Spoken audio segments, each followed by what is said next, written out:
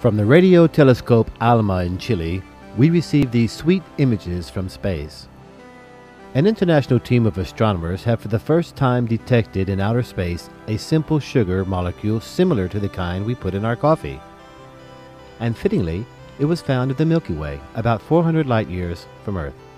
The molecule, glycolaldehyde, can combine with other molecules to form the complex sugar that is an essential ingredient of the nucleic acids RNA and DNA, the stuff that carries life's genetic codes.